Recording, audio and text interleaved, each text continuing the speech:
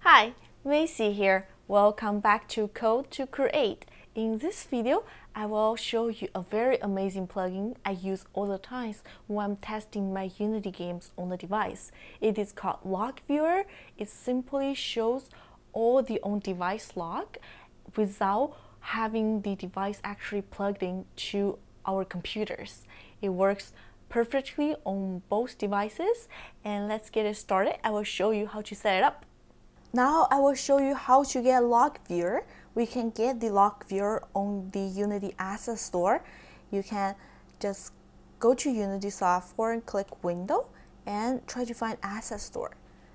Unity Asset Store is actually a very great place to find any assets for a very reasonable price. It saves us a lot of time and just makes our development easier and faster. So here we just look for Log Viewer. The first one is the one we are looking for. It's totally free and we can just click download. For me, it's showing import because I purchased this or got this before. Just click import and Unity will download everything for us. So here shows all the assets. Just click import. I will just close the store.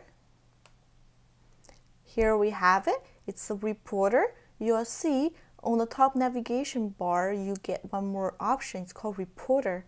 This is an easy way to just create the view logger for us.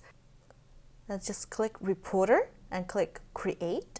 So here's a new game object being created. I will just create a script that's just log something out. Here, I will just create a new testing script which will just log a few lines for us. We don't need to use special command or anything. I will just do an update. I will say debug.log, just like regular way we keep track of logs in Unity. I will just say time. So here every time it updates, it will show us a new log on the time. Let's go back to Unity. I will just attach this script to the camera.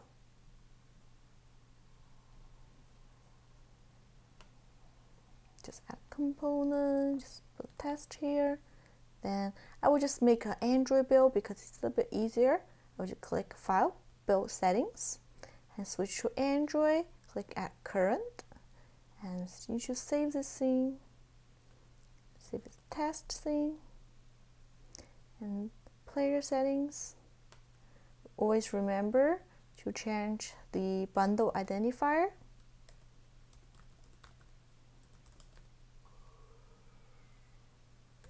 So I just put com.companyname.log.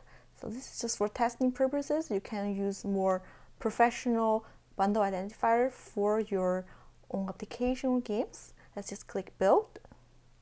Just say log apk and save it.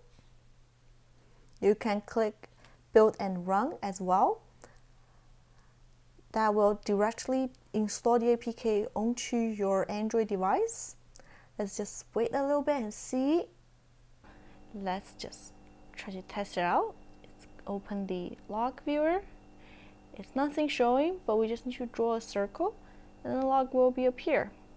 And we can consistently clean the log and viewing it. Thanks for watching. I hope this plugin makes your life a little bit easier when it comes to making apps for mobile devices. And see you next video. You can find me on Twitter at MACYKUANG, and also you can find me on Google Plus at MACYKUANG. Bye for now. Just click Press Banner.